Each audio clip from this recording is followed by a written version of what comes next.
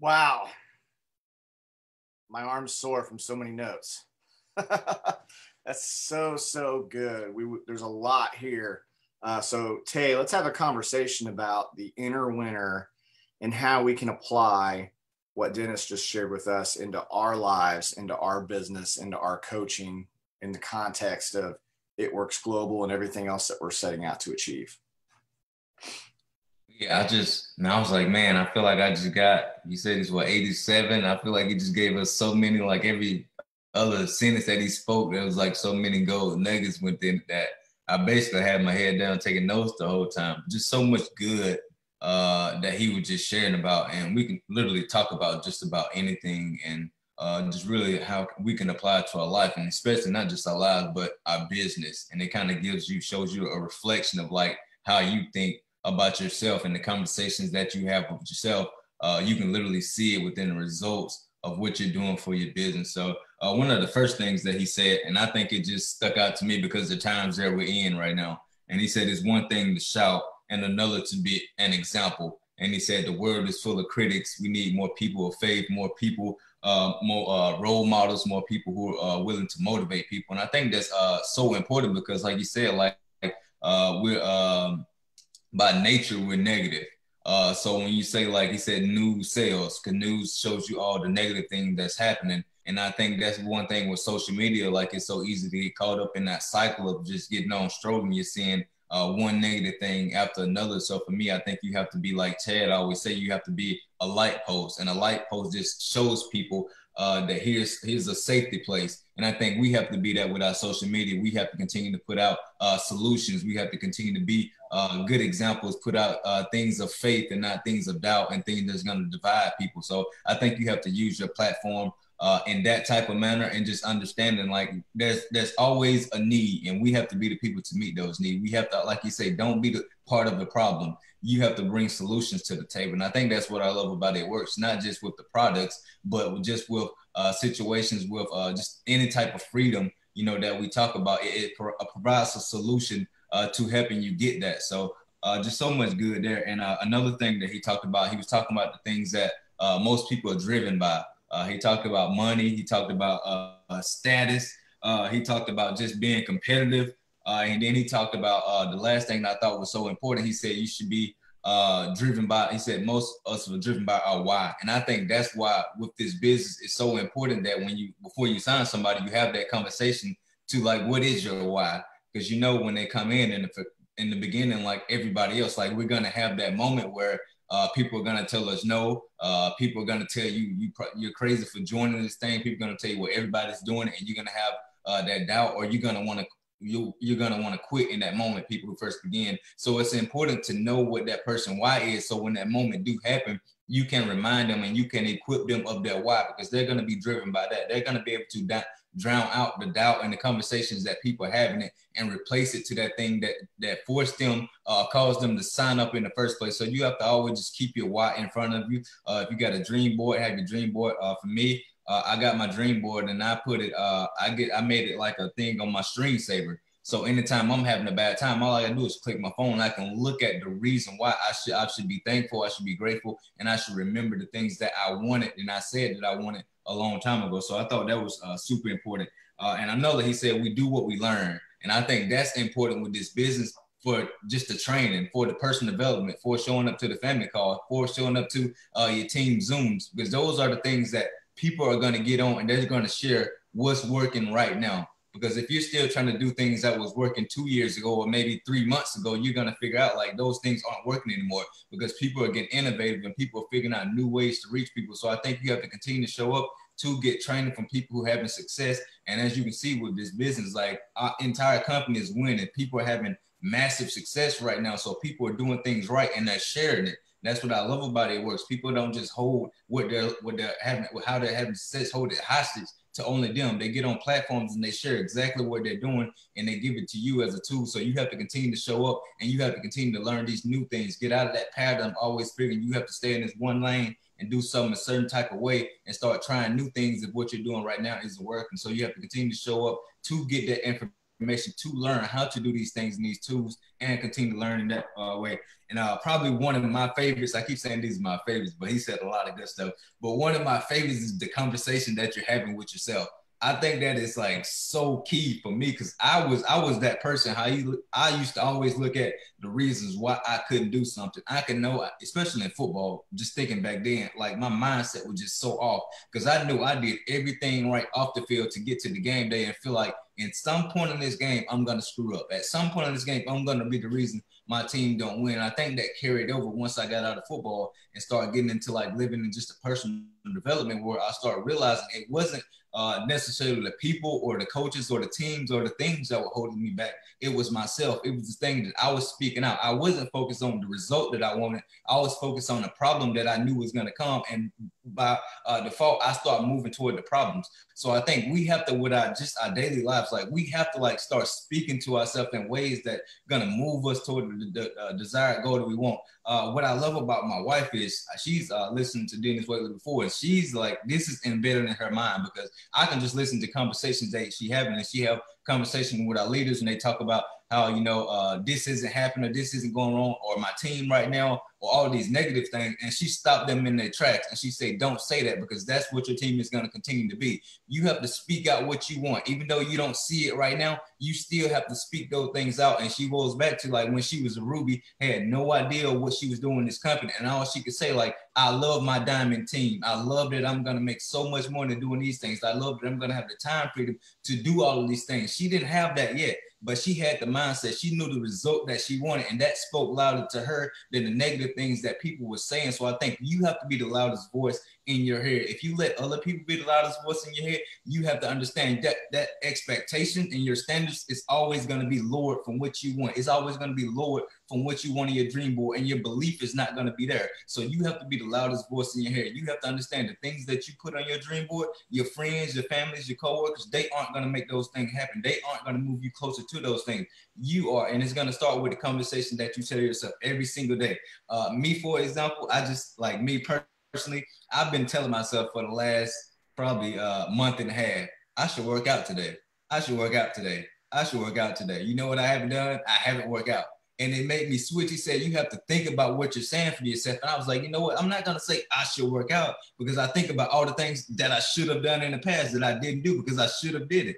But since I know, like, every time you say you should do something, you aren't going to do it. You aren't going to hold yourself accountable to doing that thing. No, I am going to work out today. I'm going to set that standard. He said, when your mind thinks, your body acts and it responds. So I have to tell my body you are going to work out today. There's no way out. You're not going to make an excuse like you did in the past. So me personally, taking inventory, like what I'm speaking to myself, I have to stop telling myself what I should do. I shouldn't send 100 messages a day. I'm going to send 100 messages a day.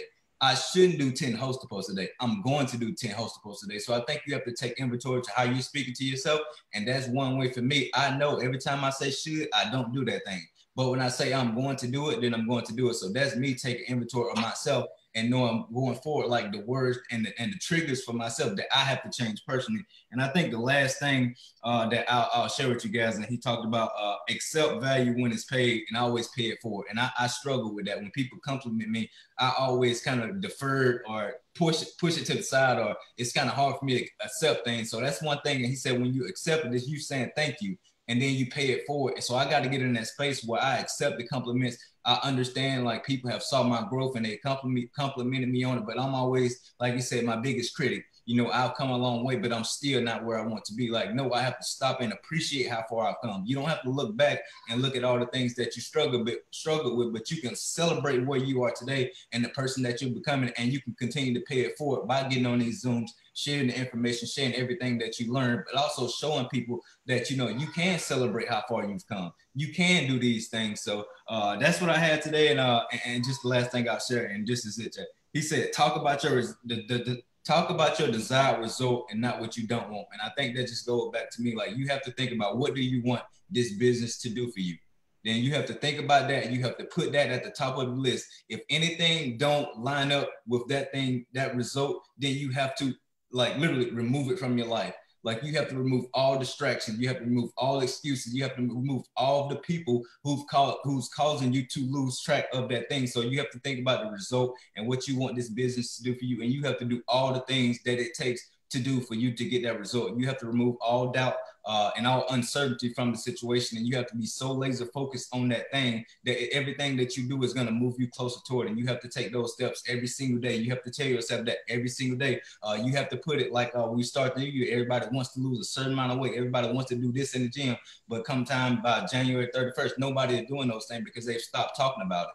They've let the people come in and tell them that you aren't seeing the results. Of course, you aren't going to see the results in 29 days.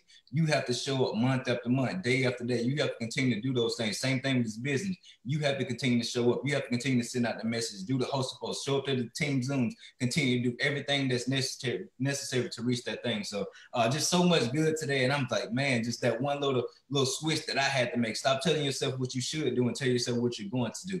You have to be able to give yourself a command and follow that command. And I think that's one thing that I personally got from it, and one thing that I'm going to switch in my mindset and the conversation that I'm having myself. So Chad, you was right when you said this is one that's like, it's like a gold mine. So just thank you for sharing this, man. And just thank you for your willingness to just always be in this space of growing yourself and always giving back to others. And I think that's what I love about you, because you hold nothing hostage. You hold nothing to yourself, and you think it's going to better other people, then you put it out there to share. So I just want to say thank you for that, man, because I think that greatly helped me, especially when it comes to me to actually getting in and working out today. So thank you for that, man.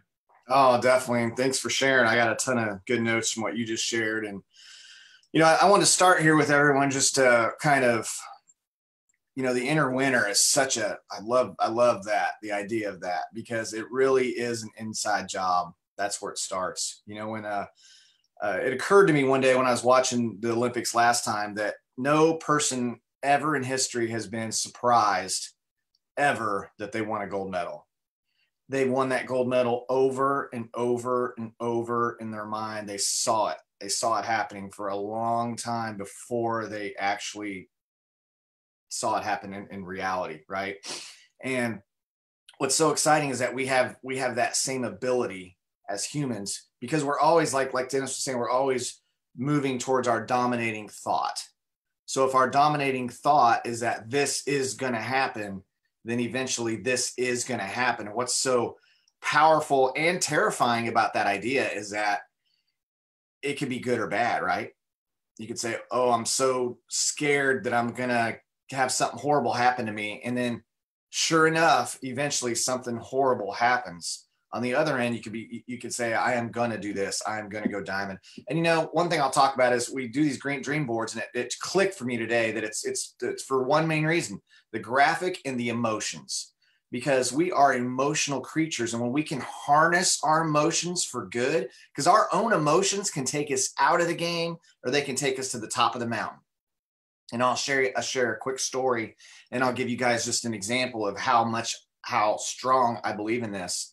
And how strong I believe in you is, you know, I was in the military, and I'll never forget, I was 7,300 miles from home in an airport in Afghanistan. And I got on Facebook, because that was one of the few places they actually had Wi-Fi. I got on Facebook, and my wife had made a post, and this is the picture in the post. You see, my son, last I knew, he had croup, right? And he was 2 years old.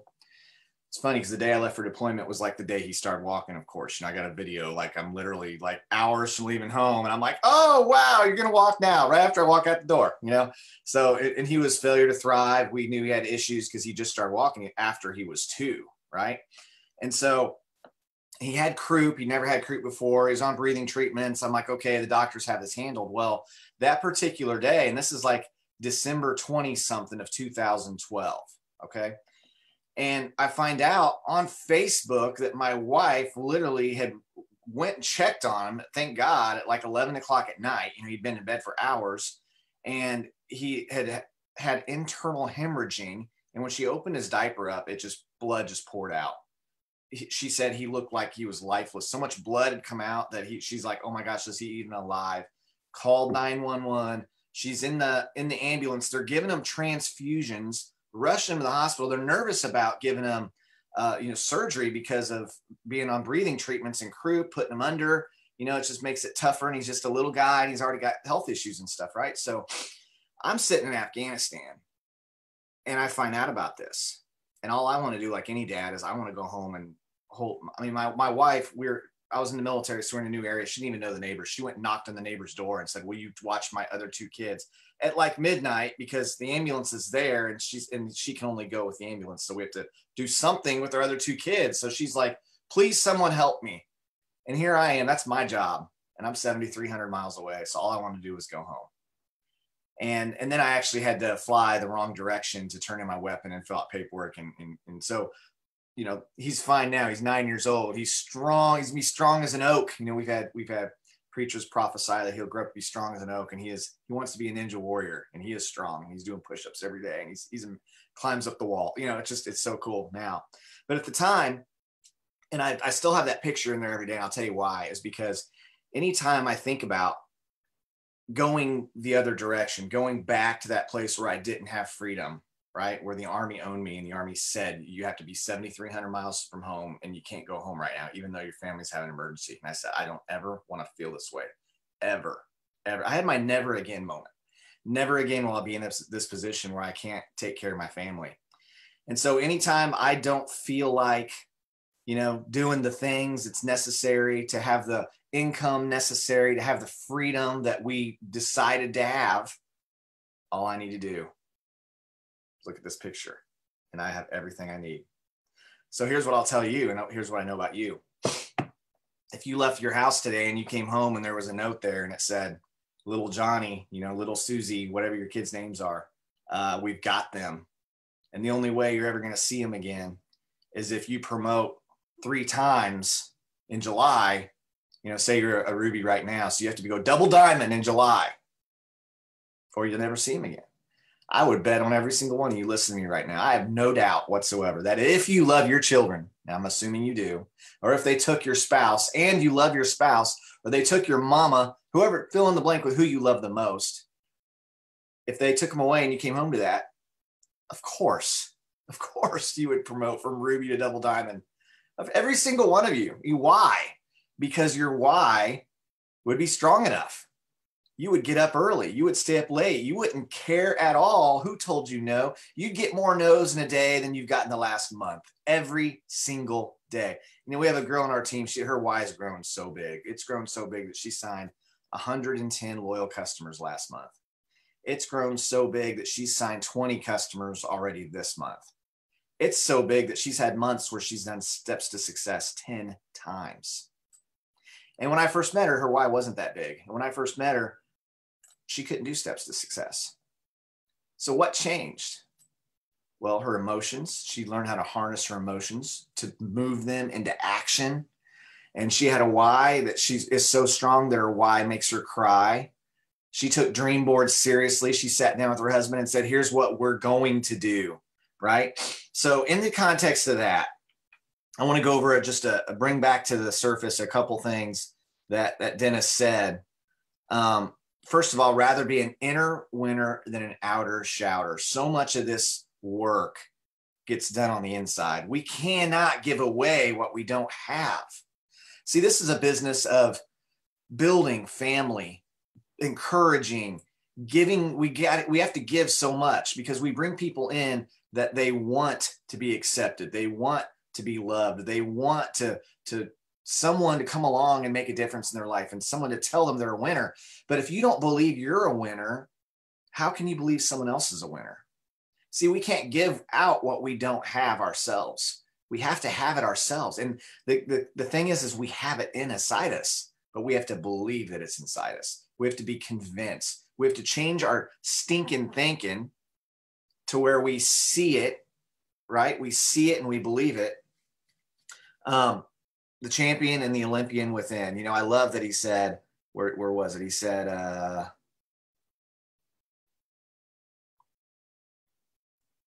it's here somewhere.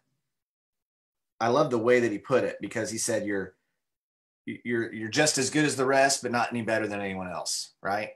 Something to that effect. And I love that because we are. See, we have to have that place of humble confidence, right? And what humble confidence says is no one is better than me. in a good way, because I know I can do anything. I can do all things through Christ who strengthens me. But at the same time, I'm no better than anyone else. That's the proper perspective that we all need to have. Tay talked about the inner force, the motivations, whether it's money or having people like us or status with experts or competitiveness, and how that doesn't work people. Why competitiveness is great in the free market system where we have goods and services because we want to keep it in competition so that people don't charge us some obscene amount of money. But with people, it's that we don't want to lord over or power over people or have a big ego over people. That's why I love one team, one mission, that it works really, really promotes, that we're better together, that all boats rise, because what it teaches us all to do is not compete with the person on the left or the person on the right, but look in the mirror, compete with ourselves and break our own records and become the best version of ourselves and celebrate everyone else as they achieve and as they grow too. Right. And I get it. Sometimes you go, wow, my goal was diamond 2 and 300 other people made diamond last month and I didn't. And it's easy to go a little bit like, what's wrong with me? Right? Well, you're on your own trajectory. You're on your own journey. I mean, I was in 4 different companies before it works and I never got past like the diamond level, with a couple $1,000s a month was the best I could ever do in any of those other companies. But it was the training, the decades of training that culminated with working with my wife this go around that took us, to ambassador in just a couple of years. So, there it is. You're as good as the best, but no better than the rest. So don't compare, share. I love that. The positive explanatory style, how to speak to yourself about you and other people, always, always, always in a positive context, right? And this has to be very intentional. I mean, here's what I'll tell you is, if you looked outside your front door today and you saw that the neighborhood came and dumped all their trash in your yard, you wouldn't be happy about that. You'd say, hey, don't do that anymore, right? But when we turn on, we have to be aware that when we turn on social media and we turn on the television, what we're basically saying is, bring your trash and dump it straight into my brain, right? And I'm not saying don't stay aware. I'm not saying, to just stick your head in the sand and say, I don't want to know what's going on in the world. It's all negative.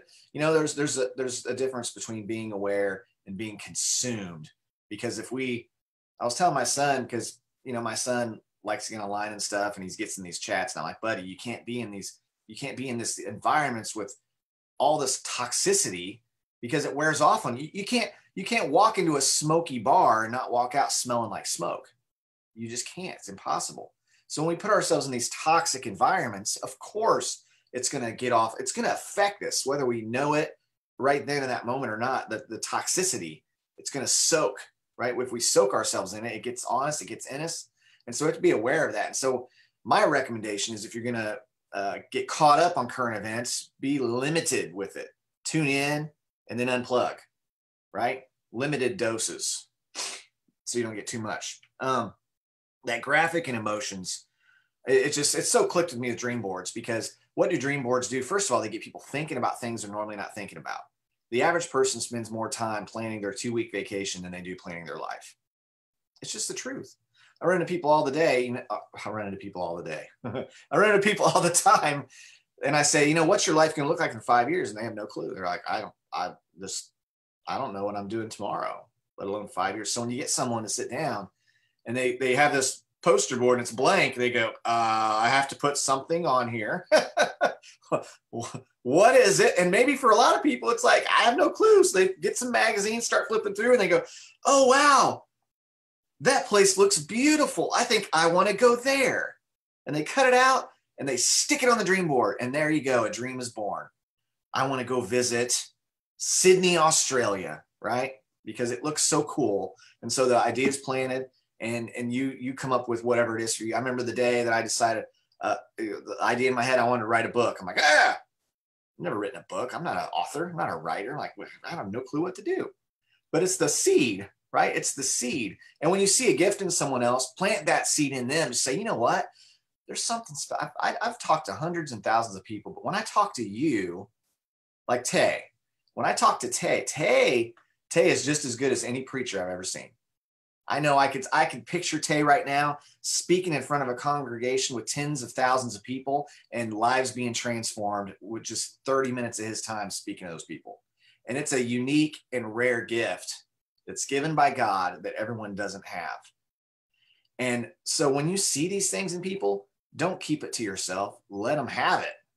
If it's positive and good, I promise they won't be mad at you.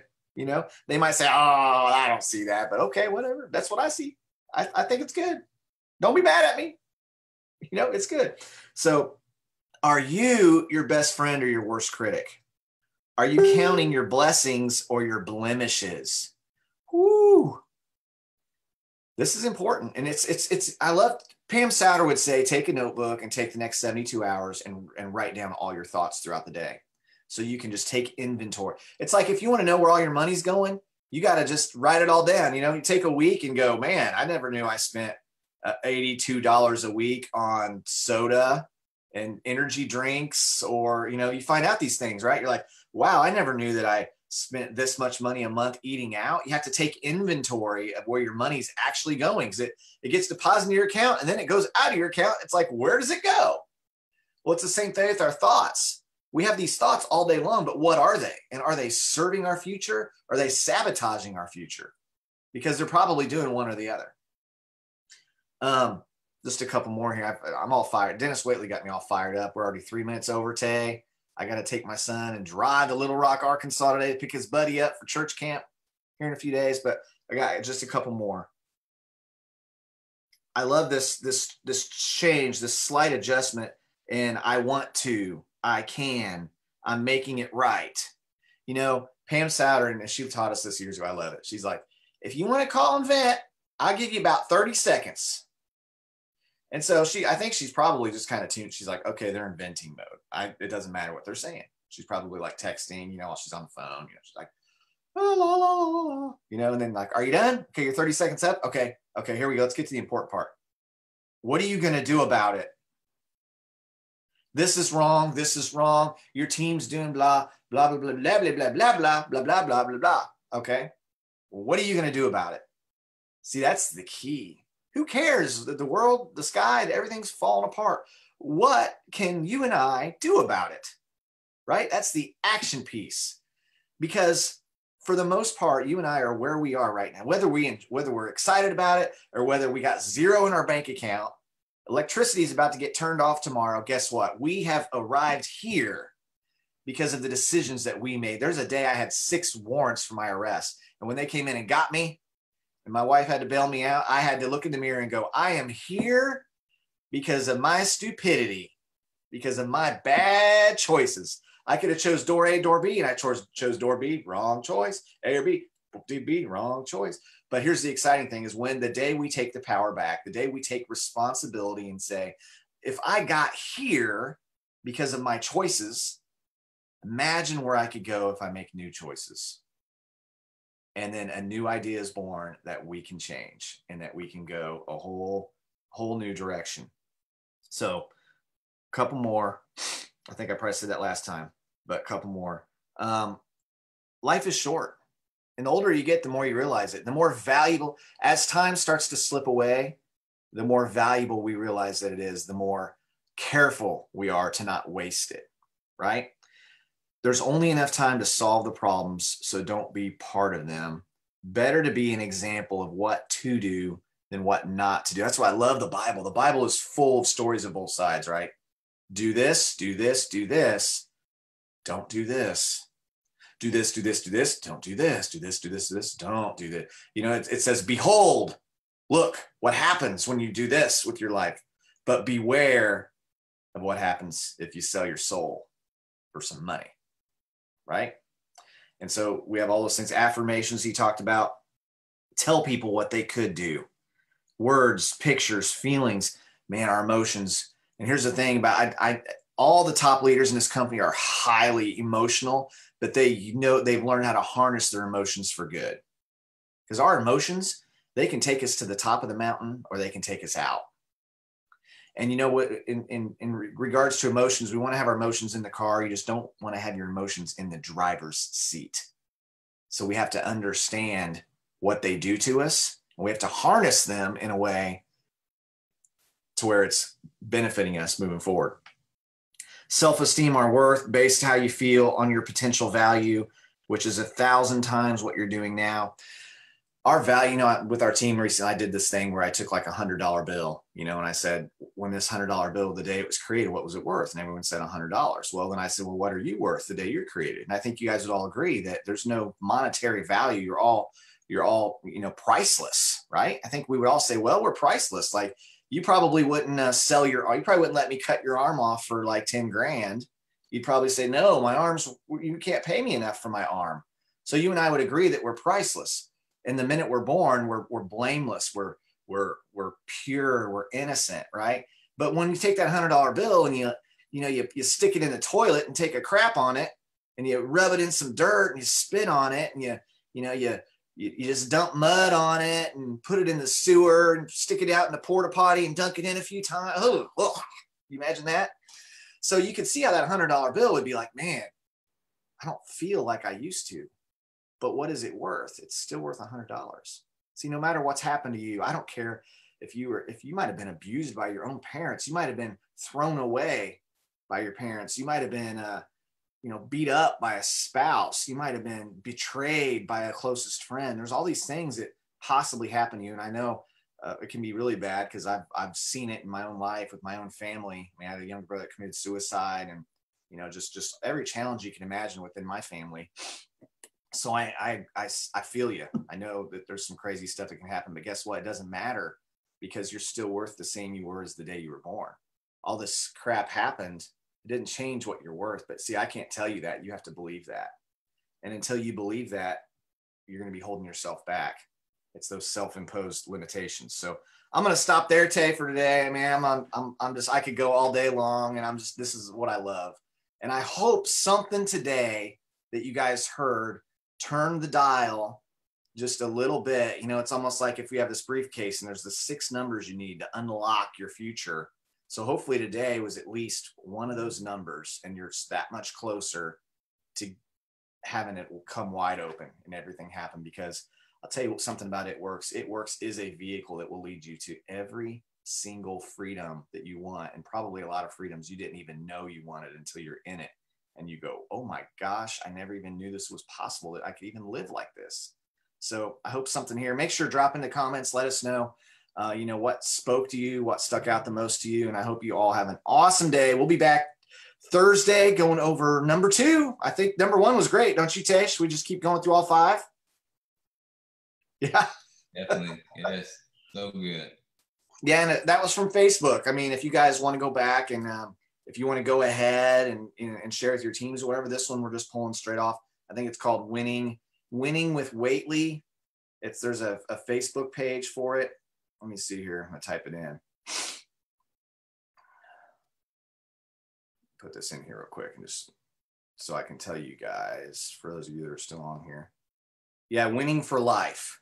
Winning for Life with Denis Waitley. It's a Facebook page, and you can go in there, and there's sheets and stuff like connected to this. So I'll get that sheet downloaded and upload it to this group. But we are always searching to the corners of the world to find value that we can bring to you guys. And so thanks for tuning in. I know we went a little late today, 10 minutes over. Please forgive me. Maybe next time we'll end 10 minutes early, but probably not. So have a great day, everybody. Tay, thanks as always, man, for your commitment, for jumping on here. And let's just go out and change some lives. See you guys. Thank you, Chad.